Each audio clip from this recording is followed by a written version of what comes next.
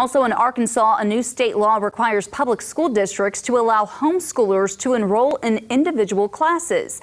The legislature passed this to strengthen a 2017 law. However, members found some of the state's largest districts lacked participation, including Cabot, where nearly 600 kids learn at home. Schools do have some exemptions.